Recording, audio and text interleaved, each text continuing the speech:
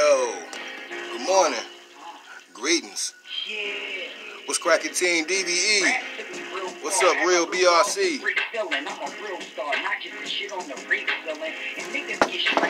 Shout out to everybody. Salute. Shout out to Phone Jones. Plug Gang. Y'all make sure y'all check out World Star Hip Hop. The Bull Cassidy got another one. Another plan is dropping on World Star Hip Hop. Just thought I'd drop that morning plug. Salute to the Bull. Shout out to all my One Pride riders. What it do? Salute to the Detroit Pistons. Finally getting off the snide. Clipping the Atlanta Hawks last night.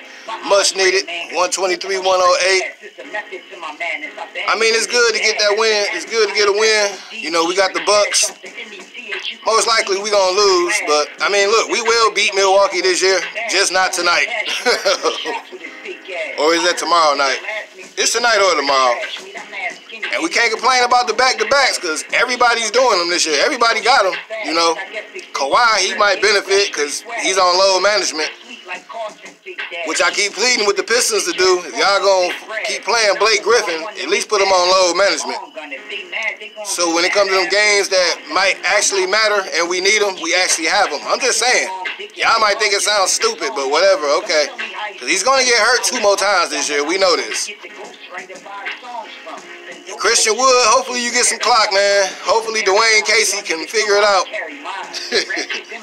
Man, coaching sucks right now. That's what's holding us back, number one. Bad coaching. Defense and lack thereof. And just not playing a complete game, period. You know, we got bright spots here and there, but that shit ain't getting it. You want Thon Maker to be better? I do.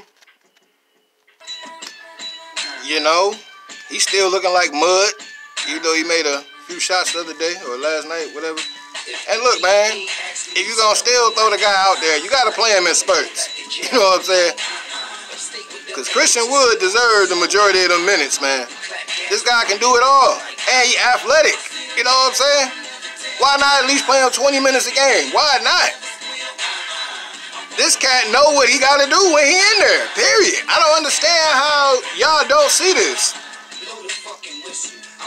I don't know who be interviewing y'all, man. God damn, these questions never come up. I've been watching these little press conferences and interviews. These type of shits don't come up. The shit that Everything King and Detroit Drew, even Jame over that better. The shit we obviously see, I don't hear none of these questions being asked when these dudes be at the podium. Lame ass media, you know what I'm saying? And well, Lions got the Redskins tomorrow. Good luck. And let me end that on this. Damn, man. I'm going to say prayers up for Tua. Hopefully he can rehab, get back, and get his career back on track. I got a video coming up on that. Did Nick Saban sabotage this man's future? I mean, damn, I don't even want to do it, man, because I got a lot of respect for Nick Saban. Man, a couple questions got to be answered there. But in any event, shout out to DVE, shout out to my One Pride riders, shout out to my Pistons fans, shout out to the real BRC, shout out to Phone Jones, Plug motherfucking Gang, shout out to Willie Beam, a.k.a. We Got That Motherfucking Juice. Shout out to my peoples that's always working. Prayers up to Jersey Niner, his mother. Salute to Retro Rod.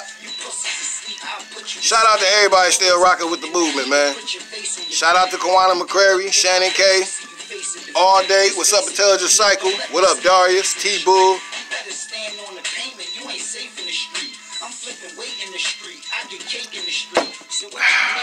Shout out to Justin May. What up, Abdul? Shout out to the whole